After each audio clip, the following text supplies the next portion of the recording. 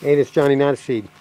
You know, I've talked before about dirt pots or smart pots, dirt bags, whatever, air pruning, these kind of pots. You know, the more of the cloth kind. And I'm going to show you why. All right, check this out.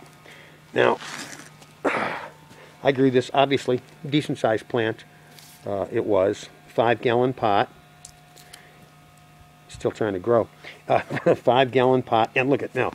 You look on the bottom of this thing, you're not going to see any, you know, pot bound, root bound, whichever you want to call it. You don't see any circling, you know, and it is totally just jammed with roots. I mean, I had a heck of a time trying to get it out of the, get it back out of the bag, you know. So and I reuse these over and over. I just wash them out and just reuse them. Dirt pots, dirt bags, whatever.